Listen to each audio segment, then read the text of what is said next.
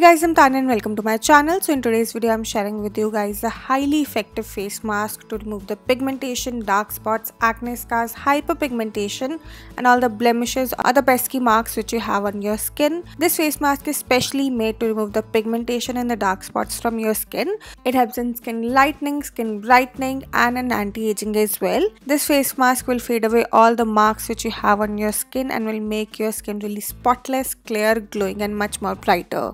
So the main ingredients of this face mask are the potatoes and the tomatoes, and the combination of potato and tomato works really well in removing the dark spots and the pigmentation from your skin. Potato is highly effective in removing the pigmentation marks, hyperpigmentation and dark spots problem, and the tomatoes helps in skin bleaching, skin lightening and in anti-aging. So the combination of both these ingredients works miraculously great in making your skin spotless, clear, glowing and much more brighter and lighter than before. So now let me tell you how to make this dark spots and pigmentation removal face mask. So to prepare this mask, we firstly gonna need potato paste, and to prepare this potato paste we firstly gonna need 2 potatoes, and here I'm just taking these 2 potatoes and cutting them into half and then chopping them into small pieces, and after nicely chopping them I'm just putting them into a blending jar. And now we'll use rose water, and here I'm adding 3 to 4 tablespoons of rose water into it, and now we just have to blend it really nicely to make a smooth paste out of it. And after nicely blending this all out, your homemade potato paste is ready. This paste should be really smooth and lump free, and we'll use this paste to make our homemade pigmentation and dark spots removal face mask. And now here I'm just taking 3 to 4 tablespoons of this potato paste into a clean bowl.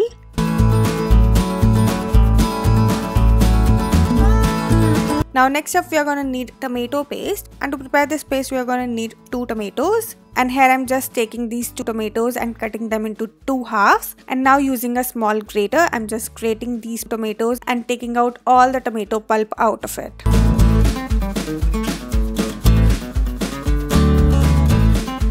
And after grating the tomatoes really nicely, your homemade tomato pulp is ready, and it will look something like this. This tomato pulp is rich in antioxidants and has skin lightening, skin brightening and anti-aging properties into it. Tomatoes are really good for your skin. It can brighten up your skin complexion and can make your skin really bright and glowing from within.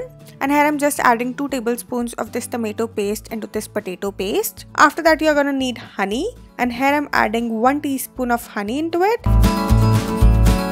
After that we are gonna need rice flour, and here I'm just adding 2 tablespoons of rice flour into it.